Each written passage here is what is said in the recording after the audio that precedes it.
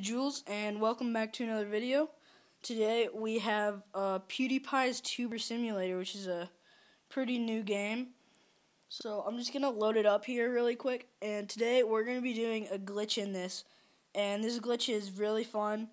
It actually lets you, you can, with this glitch, you get views, subscribers, and bucks, so you can really do like whatever you want in the game. So I really like that about this glitch.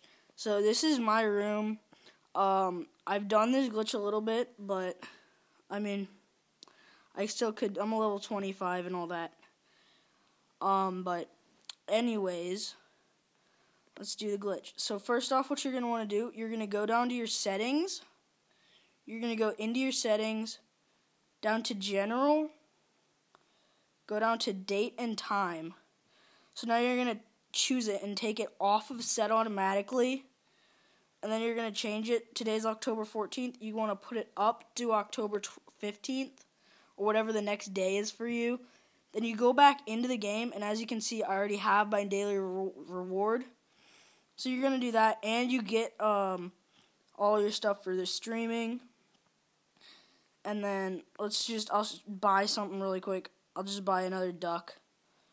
Let's just put them like right there. So 2 days, 20 hours. And you can do this, like, skip ahead a few days. So 2 days and 20 hours. I'll just skip ahead 1, 2, 3 days. Go back into the game. And then, as you can see, it gives me my daily reward. It gives me my streaming things. And then my duck has arrived, which is awesome.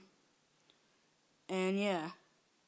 I can claim all of that. And then it also, it does your videos. It records all your videos the whole time. So basically just choose like the longest video, whatever you want whenever you do this. And then, you can grab all that.